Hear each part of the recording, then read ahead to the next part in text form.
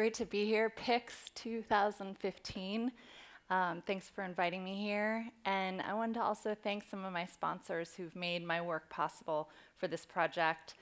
Glazier's Camera, Kodak, Panda Lab, Photo Center Northwest, and especially the Blue Earth Alliance, who has sponsored this project and believed in this vision for my Cuba work from the very early years. And I'm grateful to them and Natalie Phobes for creating the Blue Earth.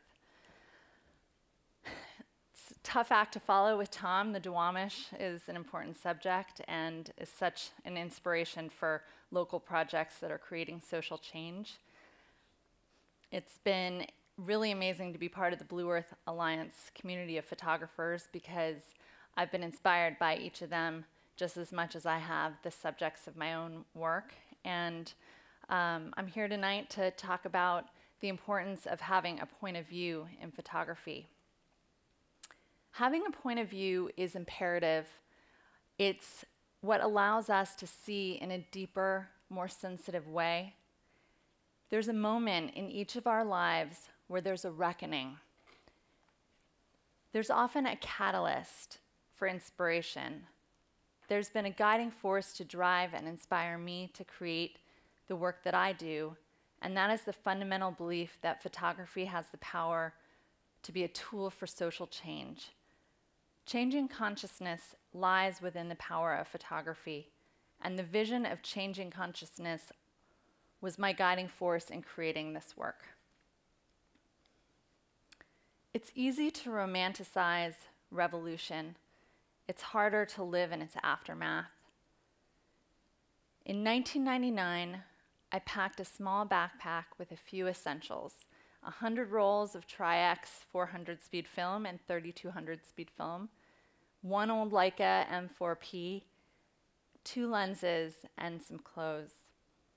I rolled all the $100 bills I had saved into a belt, into a little compartment in my belt that fit on my jeans, and I headed to Cuba, the island nation just 90 miles off the coast of Florida.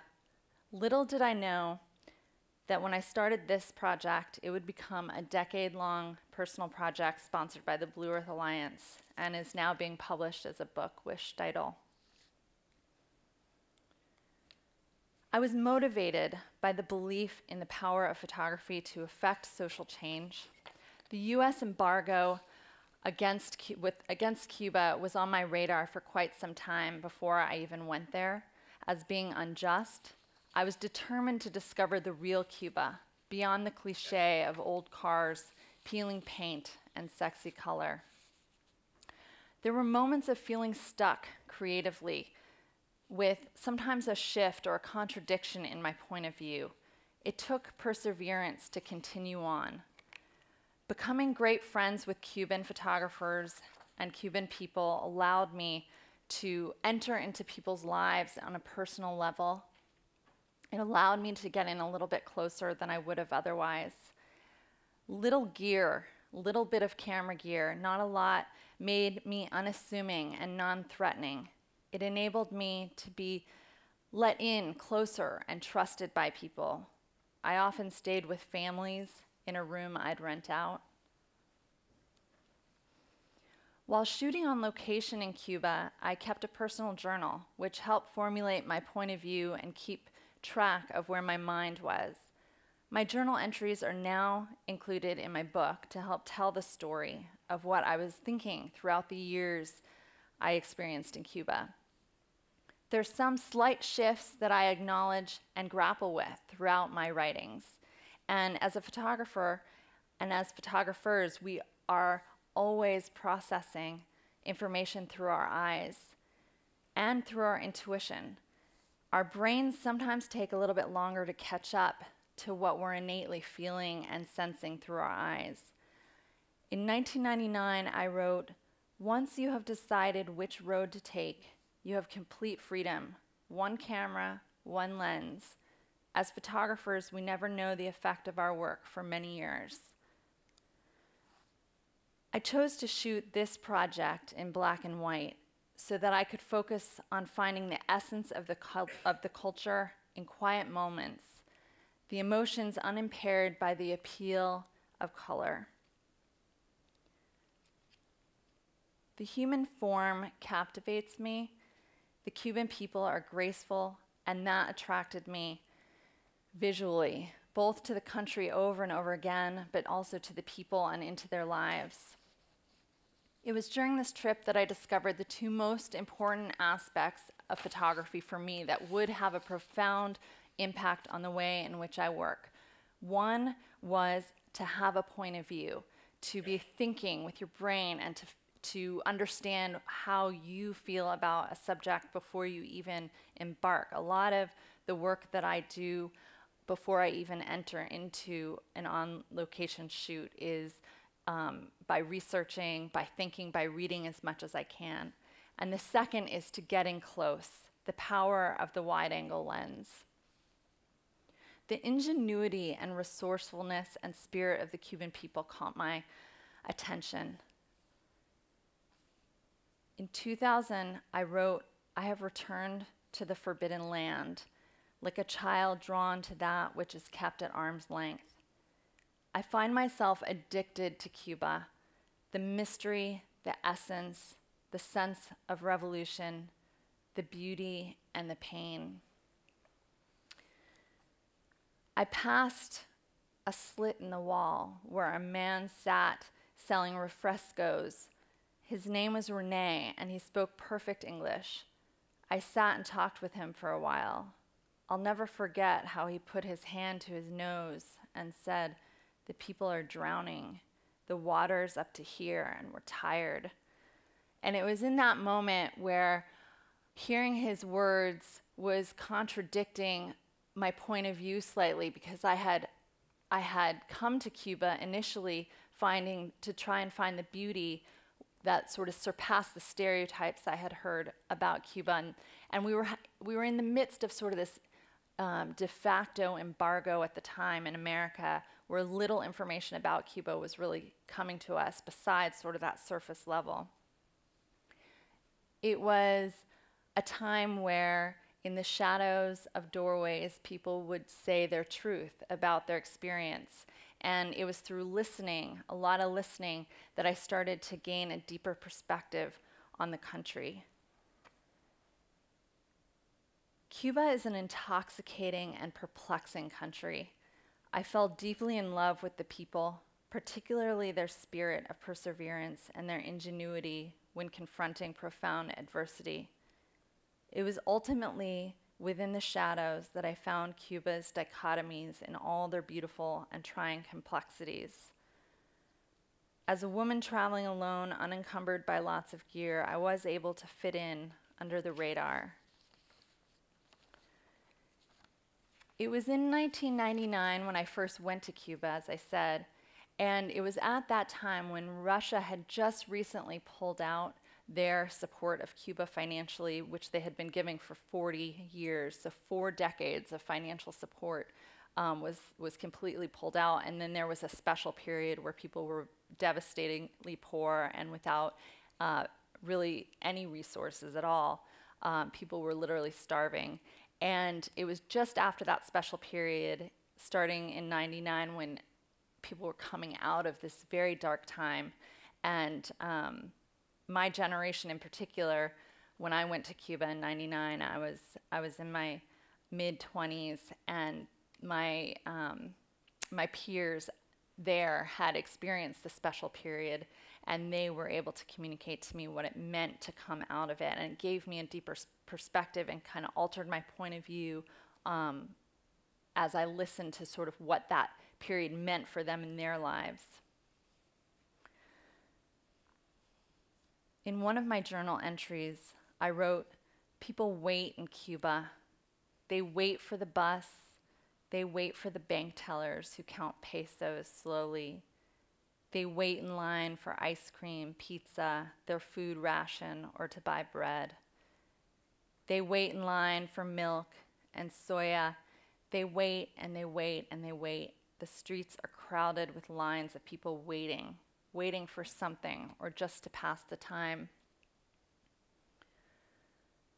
It was these journal entries and my mind that was sort of taking in what I would see on the streets and then sort of apply that point of view to then my quiet work inside of people's homes, where people would let me into the reality of their lives. And it allowed me to see things in a different way. So this sort of element of Fidel Castro, which oftentimes in the media was the focus, for me it was the background noise, because my experience, my point of view about Cuba was Fidel was in the background, always in the background. Whether it was walking down the street, you'd hear his voice sort of echoing the streets, coming off of the radio or from someone's television set. When you walked into someone's house, he would be on one of 3 channels, and his voice would sort of be part of the environment. And so my work was starting to reflect that, his presence in and amongst the life that would happen around him, like a father figure, like a watchman. He was there as a major presence in their life.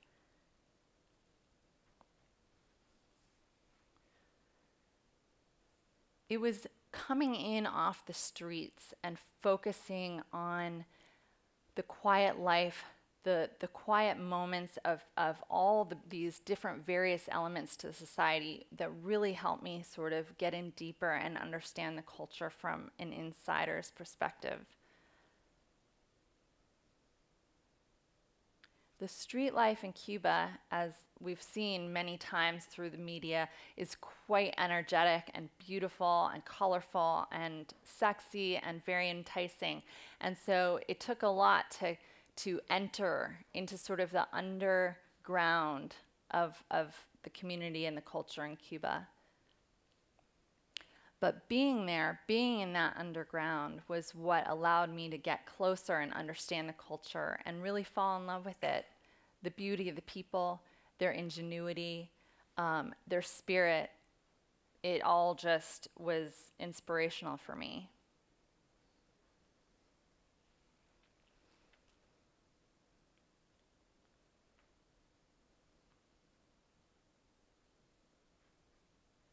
I was drawn to quiet moments of people waiting for a change. I saw this literal and metaphorical waiting play out dramatically in the government-sponsored maternity centers throughout the island. The maternity centers were what would become a microcosm to me of Cuba as a whole, a nation in waiting, a country expecting the birth of a new era, a country on the brink of change. There's this sense of the unknown mixed with a feeling of hope.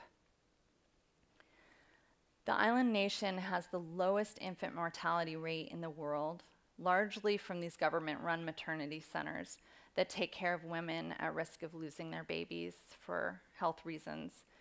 They're the first to receive food and medical attention.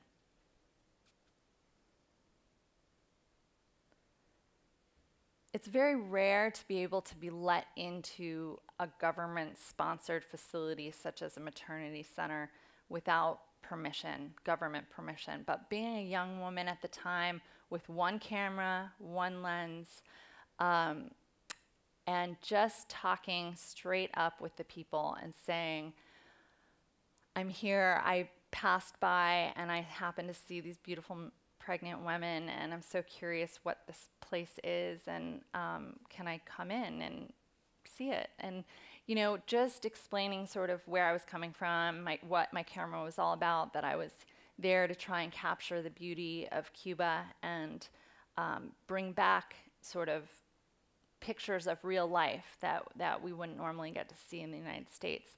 And when I would explain that, people were really quite welcoming to me. I found being really honest and open with people about what my point of view was and where I was coming from allowed them to open up to me. And that was a symbiotic relationship with photography that I had with this subject.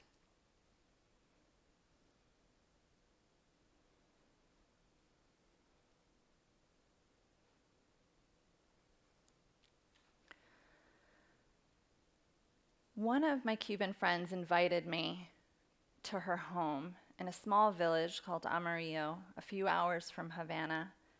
We hitchhiked. rode on the backs of trucks and any other vehicles that happened to pass us, including, I think it was a bus that was towing half a truck, and we rode in the half a truck that was being towed.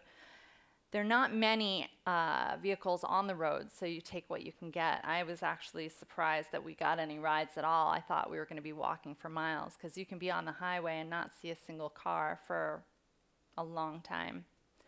After my visit with my friend's family, I took off solo to reach the other side of the 780-mile-long island. It was while hitchhiking across the country I discovered the Cuban countryside and the sustainable farming practices they use, mostly out of necessity, not choice. When Russia pulled out from supporting Cuba, they left farmers in a real lurch because they had been supplying all of the chemicals used to grow and fertilizers as well. And so farmers had to start to be resilient and rely on very old farming techniques of sustainability. At the time when I made these images, farmers were the only ones allowed to own land and could choose to either own their farms or were offered farming support like tractors and diesel and infrastructure if they chose to farm collectively and not own their land.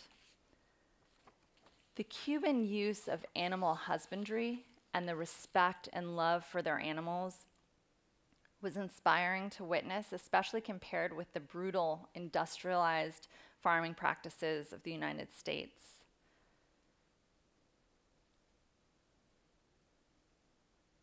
As time passed, I felt that the country was different. Each time I returned, on each successive trip, it would take me longer, and I'd have to work harder to go off the beaten path and find the depth I was looking for and to keep on track with shooting from my point of view. There's always a surface readily available for tourists to photograph on a quick trip, a mere facade concealing many complex layers beneath. With sincere friendships, curiosity, and openness, one can penetrate the surface and see something deeper. In 2003, I wrote in my journal, I find this trip to Cuba to be particularly difficult. It's a difficult time in recent political history. Black Spring, it's called. I arrived just as 75 Cuban journalists and dissidents were being imprisoned, and 2 planes and a ferry boat were hijacked within Cuba by Cubans insisting on leaving for Miami. It is a time of deep paranoia and suspicion. People are especially suspicious of a woman now, traveling alone with a camera. I'm relying heavily on instinct, my ability to speak Spanish, and on friendships to take me beneath the surface of the culture. While I'm part of many moments that showed me the positive remnants of the Cuban Revolution, I also feel that Cuba's changing. I see now ever more clearly how important it is to document and witness the elements of a society that will inevitably change in the upcoming years. As a photographer, we have this almost responsibility. We're a witness. We are bearing witness to history now that may or may not be here in the future. Through photographs, we get to capture a moment in time that may not be here.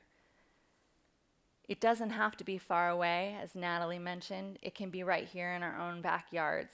Life is always evolving and changing.